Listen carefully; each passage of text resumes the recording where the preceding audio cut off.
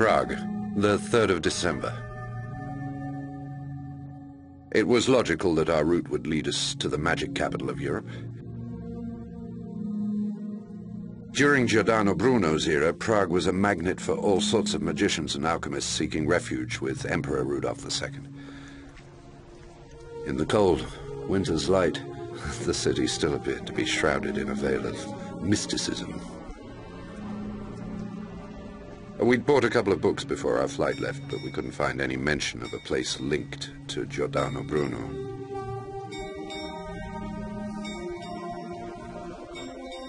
Nevertheless, the tomb of his old enemy could be found in one of the city's most well-known churches. Now that we were fully aware of the Phoenix's modus operandi, we decided to stake out the church from a vantage point just across the road.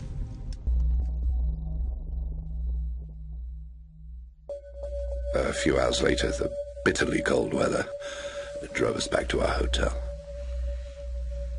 We should go back now. It's really useless. It's so cold.